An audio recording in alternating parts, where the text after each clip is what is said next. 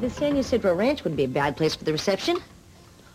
Oh, Ken, try to put the toy a little closer to one of the lights. That's way it'll show it off. Oh, I registered Ted and Lily at Harrington's department store. Did I tell you that?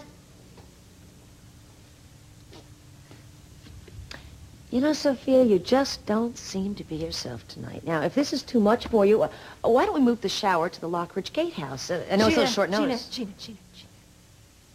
Have you ever had a headache and you just wanted silence and someone was jabbering in your face incessantly? Well, that's what you're doing to me. Now, I am perfectly capable of handling the shower. It is 2 hours until the shower starts, so I want you to go home and then come back, because all I want right now is a little peace and quiet. Do you understand me? Nice manners, Sophia. Do you treat all your guests this way, or do you save this pleasure just for me? You know, I was trying to bury our differences for one night for the sake of the children, but apparently you're incapable of doing that. That's small, Sophia, Gina, real small. Gina, I think we're all a little overstressed by the holidays, you know? It's understandable. Plus dealing with the biggest wedding that Santa Barbara's seen in decades, huh? It's all a little overwhelming. Thank you. Why don't we go and freshen up, and we'll see you at the shower. Will you grab my purse? Huh, sure. Thanks. Yeah. We'll see you there.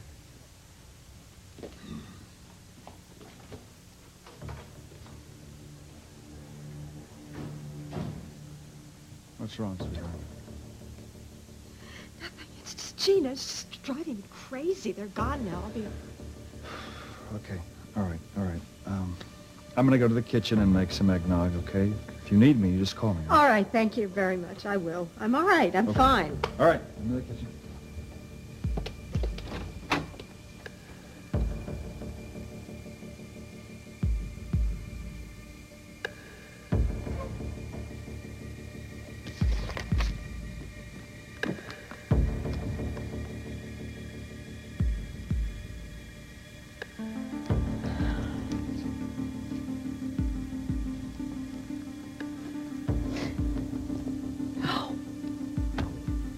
I've gone this long. I'm not gonna...